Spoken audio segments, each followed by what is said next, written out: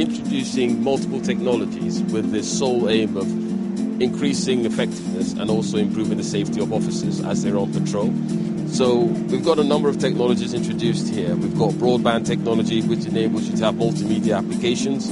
We've also introduced intuitive controls. So, for example, we've tied the key functions of an officer to a single button press or also to a voice command. And we've managed to do all this with the sole aim, again, of maximizing efficiency and also increasing the safety of the officers as they go on patrol.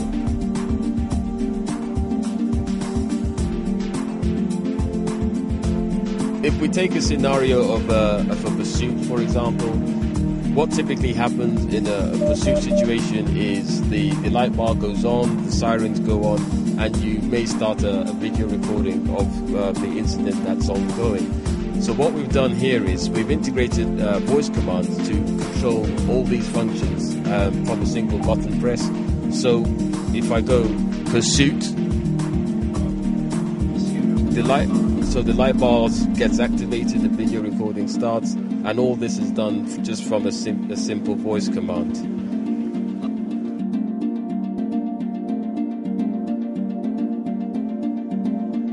One of the things we've also done is introduced feedback with the specific intention of allowing officers to focus on the task at hand. For example, if I press the light bar activation key, I get a voice feedback telling me what I've done.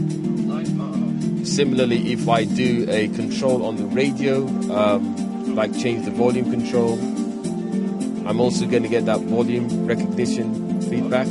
So that says volume 8. So all this is done specifically to enable the officer to focus on the task at hand. One of the new things we've introduced into the vehicle environment is allow video to be streamed not only over LTE but also over TEDS.